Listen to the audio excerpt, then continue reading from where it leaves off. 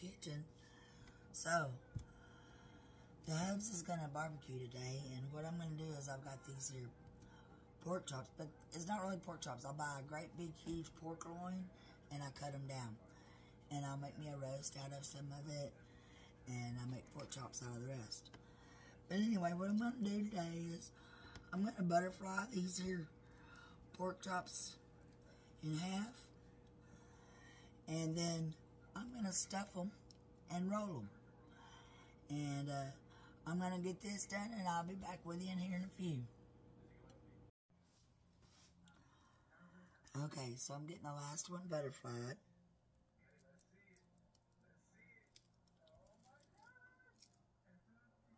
I just want to cut it down. And try not to cut it all the way through. You got something that looks like that. Alright.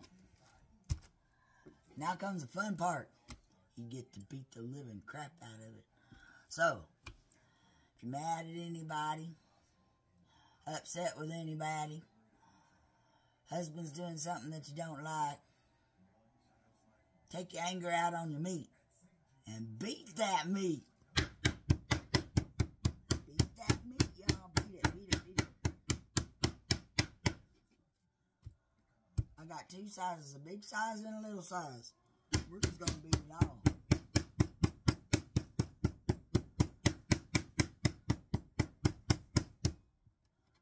Alright, I got that one done pretty good.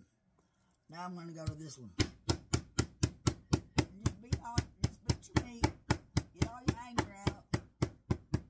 I'll be back with you in a minute. Alright, y'all.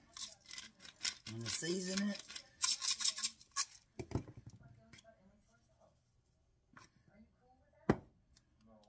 Onion and garlic on everything. Salt and pepper. You don't got to have a whole lot. And yeah, I look a mess, but you know I don't care. I've been sick for the past week. Here's a piece of ham. I'm going to stick that ham in there. Looky here. Some mozzarella cheese. And get me a pinch of this here mozzarella cheese.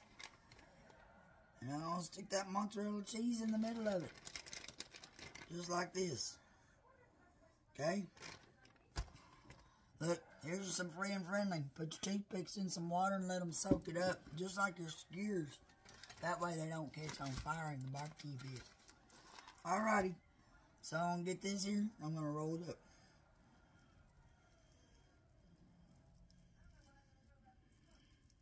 Alright. I got it rolled. Got to wash my hands. Hold on. Okay, I had to get my bacon out, and it wasn't out of its package yet, so I didn't want to contaminate the rest of my bacon. Anyway, and my husband bought some fatty bacon.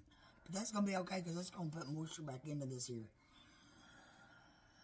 Let me catch my breath. So we're just going to get some bacon, and we're just going to roll it on up in here. Just like that. Then you're going to get one of your wet toothpicks. Or two, however many you want or need. To make it happen, you're going to poke it in. There's one there, one there. Easy peasy. Alright, I'm going to get the rest of these done, and we're going to get them on the pit. Alright, they're ready for the pit.